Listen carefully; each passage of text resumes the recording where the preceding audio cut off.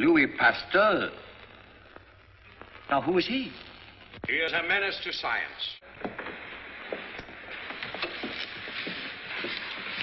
Louis Pasteur? He isn't even a doctor, sire. He's a mere chemist. A chemist? You don't say.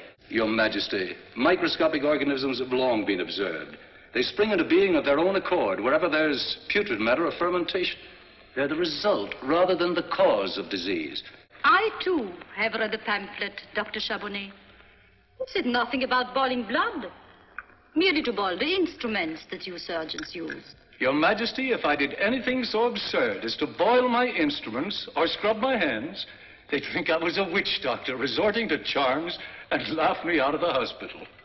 That would be a novelty, monsieur.